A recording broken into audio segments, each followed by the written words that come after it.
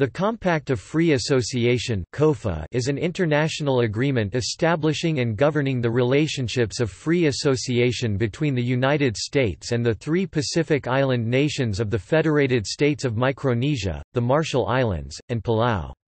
These nations, together with the Commonwealth of the Northern Mariana Islands, formerly composed the Trust Territory of the Pacific Islands, a United Nations trusteeship administered by the United States Navy from 1947 to 1951 and by the U.S. Department of the Interior from 1951 to 1986 to 1994 for Palau. The compact came into being as an extension of the U.S.-UN Territorial Trusteeship Agreement, which obliged the federal government of the United States to promote the development of the people of the trust territory towards self-government or independence as appropriate to the particular circumstances of the trust territory and its peoples and the freely expressed wishes of the peoples concerned. Under the compact, the U.S. federal government provides guaranteed financial assistance over a 15-year period administered through its Office of Insular Affairs in exchange for full international defense authority and responsibilities. The Compact of Free Association was initialed by negotiators in 1980 and signed by the parties in the years 1982–1983. It was approved by the citizens of the Pacific states in plebiscites held in 1983. Legislation on the compact was adopted by the U.S. Congress in 1986 and signed into law on November 13, 1986.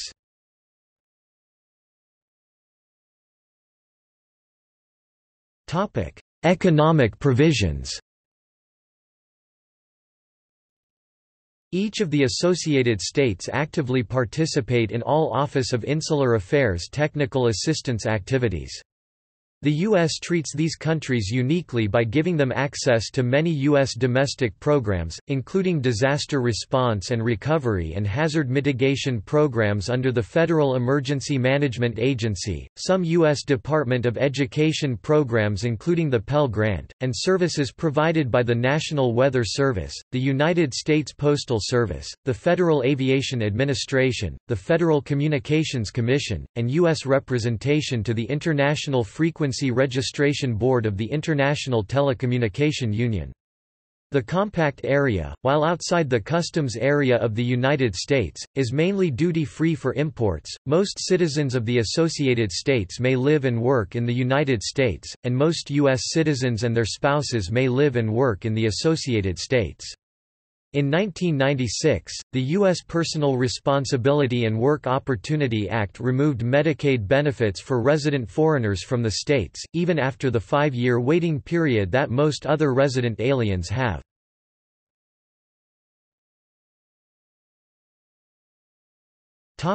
Military provisions. The COFA allows the United States to operate armed forces in compact areas, to demand land for operating bases subject to negotiation, and excludes the militaries of other countries without U.S. permission. The U.S. in turn becomes responsible for protecting its affiliate countries and responsible for administering all international defense treaties and affairs, though it may not declare war on their behalf. It is not allowed to use nuclear, chemical, or biological weapons in Palauan territory. In the territories of the Marshall Islands and the Federated States of Micronesia it is not allowed to store such weapons except in times of national emergency, state of war, or when necessary to defend against an actual or impending attack on the U.S., the Marshall Islands, or the Federated States of Micronesia. Citizens of the associated states may serve in America's armed forces, and there is a high level of military enlistment by compact citizens. For example, in 2008, the Federated States of Micronesia had a higher per capita enlistment rate than any U.S. state, and had more than 5 times the national per capita average of casualties in Iraq and Afghanistan, 9 soldiers out of a population of 107,000.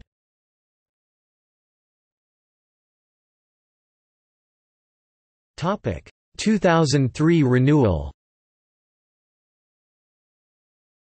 In 2003, the compacts with the RMI and FSM were renewed for 20 years. These new compacts provided $3.5 billion in funding for both countries. $30 million will also be disbursed annually among American Samoa, Guam, Hawaii, and the Northern Mariana Islands in Compact Impact funding. This funding helps the governments of these localities cope with the expense of providing services to immigrants from the RMI, FSM, and Palau. The U.S. usage of Kwajalein Atoll for missile testing was renewed for the same period. The new compacts also changed certain immigration rules. RMI and FSM citizens traveling to the U.S. are now required to have passports. The U.S. Postal Service was given the option to apply international postage rates for mail between the U.S. and RMI, FSM phased in over 5 years.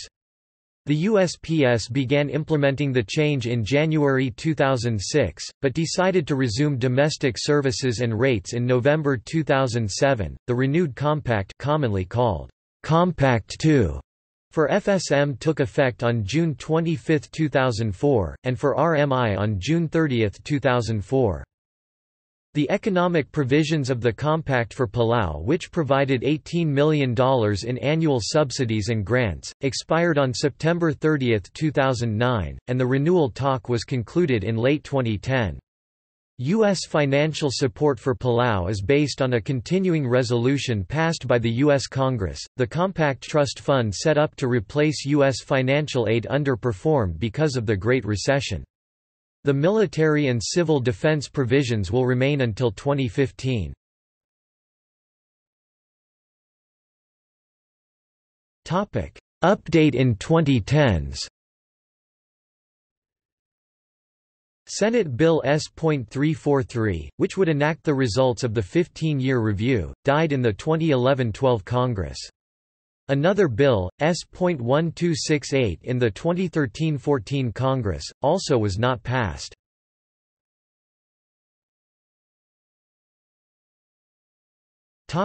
U.S. fulfillment of commitments. The United States administration of the former trust territories now covered under the Compacts of Free Association has been subject to ongoing criticism over the past several decades. A 1961 United Nations mission report initially noted deficiencies in American administration in almost every area, poor transportation, failure to settle war damage claims, failure to adequately compensate for land taken for military purposes, poor living conditions, inadequate economic development, inadequate education programs, and almost non-existent medical care. In 1971, Congresswoman Patsy Mink further noted that FTER winning the right to control Micronesia, the U.S. proceeded to allow the islands to stagnate and decay through indifference and lack of assistance. He people are still largely impoverished and lacking in all of the basic amenities which we consider essential, adequate education, housing, good health standards, modern sanitation facilities. After the compacts, criticism was also received by the United States House Foreign Affairs Subcommittee on Asia and the Pacific regarding the unfulfilled commitments of the United States to address the impacts of U.S. nuclear testing in the Marshall Islands, which were included as part of the Pacific Proving Grounds. Speakers noted that while Section 177 of the Compact of Free Association recognized the United States' responsibility to address past, present and future consequences of the nuclear testing claims. Less than $4 million was awarded out of a $2.2 billion judgment rendered by a nuclear claims tribunal created under the RMI Compact, and the United States Court of Claims had dismissed 2 lawsuits to enforce the judgment. With respect to these unaddressed claims, medical practitioners also noted the potential widespread impacts of nuclear testing within the Pacific Proving Grounds, indicated by the prevalence of both radiogenic diseases, as well as heart disease, diabetes, and obesity associated with a forced change in dietary patterns and lifestyle, resulting from U.S. administration after the testing. In 2011, lawmakers further noted that the U.S. Congress had continuously failed to cover the costs of promised medical care and services to displaced compact citizens who migrate to the United States for health care, education, and employment opportunities, particularly since the passage of the Personal Responsibility and Work Opportunity Act. Questions regarding U.S. responsibility have also been raised regarding the issue of numerous derelict war ships and oil tankers abandoned or destroyed by the U.S. military in atolls and islands throughout the compact area.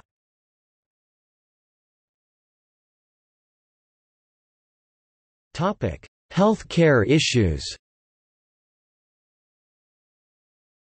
In 2009, the state of Hawaii, under the administration of then-Governor Linda Lingle, attempted to restrict health care access for compact citizens by eliminating all compact residents of Hawaii from MedQuest, the state's comprehensive Medicaid coverage plan. COFA residents were instead subject to Basic Health Hawaii, a limited health care plan under which transportation services are excluded and patients can receive no more than 10 days of medically necessary inpatient hospital care per year, 12 outpatient visits per year, and a maximum of 4 medication prescriptions per calendar month. BHH covers dialysis treatments as an emergency medical service only, and the approximate 10 to 12 prescription medications dialysis patients take per month are not fully covered. BHH cause cancer patients to exhaust their allotted doctor's visits within 2 to 3 months. Noting that such a policy likely constituted unlawful discrimination in violation of the Equal Protection Clause, Federal District Court Judge John Michael Seabright issued a preliminary injunction against the implementation of Basic Health Hawaii. In finding a high likelihood of irreparable harm, Judge Seabright took note of the compelling evidence that BHH's limited coverage is causing COFA residents to forego much-needed treatment because they cannot otherwise afford it.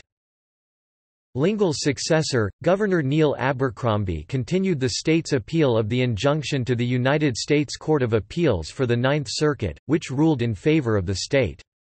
When the United States Supreme Court refused to hear the case, the Abercrombie administration removed most COFA residents from MedQuest and transferred them onto Affordable Care Act plans. In other states, notably Arkansas, which has a significant population of Marshallese, COFA residents have not been eligible for Medicaid.